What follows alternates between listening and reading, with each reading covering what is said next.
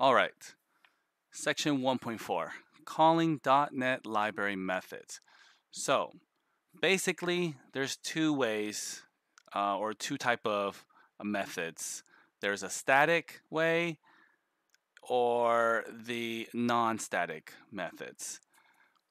And .NET library, in order to call these special libraries, you have to do it a certain way.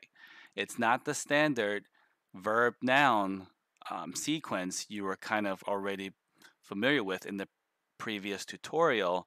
It's going to be something like this, where you have to open bracket, you have to specify the .NET library, you close the bracket, then you put two double colons, and then from there you do get file name, and then you specify the file name.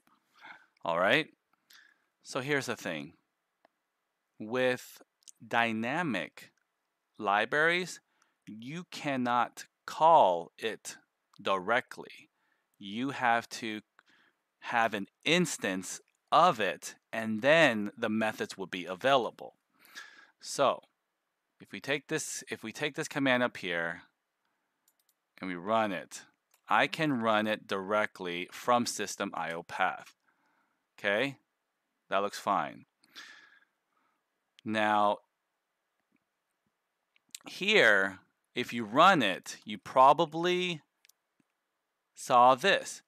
Let's read it. It says method invocation failed because system date does not contain a method named addHour. Pretty straightforward. It means it doesn't have the method. That means it's somewhere else. Okay? So let's find it. A way to find it is to, I believe you do get type. Is that it? No. Let's try get members. There we go. Oh, it's a lot of stuff. If you ever see an asterisk right here, that means it's just it keeps going, meaning it's a lot of stuff. So I'm gonna restart the kernel. Restarting the kernel in Jupyter Notebooks is going to reset everything and stop the stop whatever it's doing and kind of hit the reset key. But it will take a bit. So let's give it a bit. But as you can see, get UTC code now, get date, these are everything that's available, right, to me.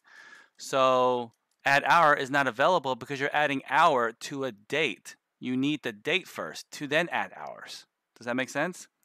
Okay. So now that that makes sense, let me clear this output. Now that that makes sense, we're going to then do this. We're going to find, I want now. I want the now method from system date. And then we're going to stick all this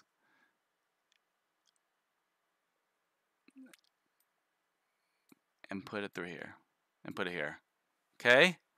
Does that make sense? Again, we're gonna do it again. We're gonna, oopsie. We're gonna take now, right? That came from system date. Okay? And then now that we have that now time that gets from the system date, we're gonna then stick it into that variable, okay? So let's do that. Object equals open bracket system.date time close bracket double colon now, and we get it, right? You didn't see an output because there's no right host. So many ways to get that. We can just object and get it. Or like before we talked about right output, object, right? They're both the same thing, right? It's an alias, so object. Saturday, June 27, 2020, and a.m. So now that is UTC time. So we have to fix it. Or in this case, we're just going to add 15 to that now time. Okay? Does that make sense? You have object, right? It is 6:04:45. I'm going to stick another cell right below it with a B. And then we're going to do it again. Object dot add hours 15, right?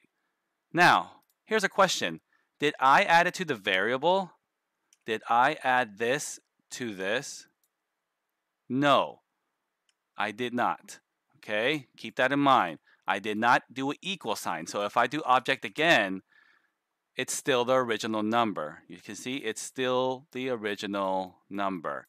It did not change. I modified it, but I did not change this actual value. Here's what you can do. You can say,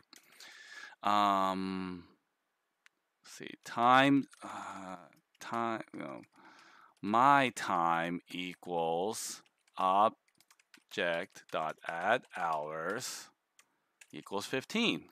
Okay. Then I call my time. So now there's two different times. There is this time, right?